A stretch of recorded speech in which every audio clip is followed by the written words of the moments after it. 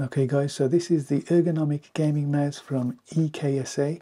It's RGB, lovely RGB accents here on the control wheel. On the side we've got a red button, and we've got RGB here on the top with the logo, and some RGB around the sides. So this is a really cool mouse. It's got a DPI of 12,000, soft braided rope. We've got 20 million times it's been keystroke tested, and we've got 9 programmable buttons. Ergonomic grip, 90 grams, super lightweight, so it's cool for gaming, quick reaction speeds. And I'm loving the way this looks at night. You can see all the LED light up. So let's see what comes in the box. I'm loving the way this is packed, by the way. Oh, this is nice black. Okay, let's have a look. So that's the braided cable. Now that is quality, as you can see. It's like a rope. That is not going to buckle, twist or tangle. Of course, you get the instruction manual. Now let's take a look at the mouse. Well, it comes in a nice package here. And wow, that is quality. 2 buttons here, got a button on the side here. Of course, top buttons. Of course, the scroll wheel button. Plus and minus button there. So yeah, I mean, that is some nice quality braiding on there. Of course, it's just a USB. Oh, nice purple accent there. Okay, now let's see what this looks like lit up. I'm going to plug it in.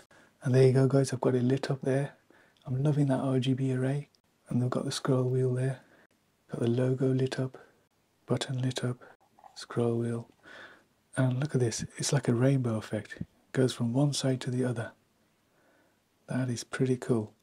And I'm guessing you can alter the colours on this as well. Pretty cool guys, look at the way that lights up the desk.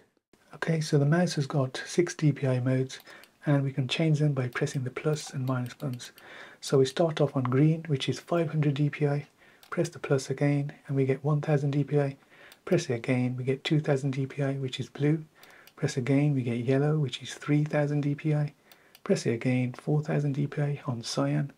And we press it again, purple, which is 6000 DPI. Press it plus again, and we can cycle down again. So cycle up and down quickly. Now we can also cycle through the RGB colours. Turn it around, there's a button here, as you can see. Turn it on, and it just cycles through all the colours. Press it again, we get a different mode. It's just in this flashing mode now, breathing they call it. Press it again, and we're in a kind of a fading colours, changing between colours.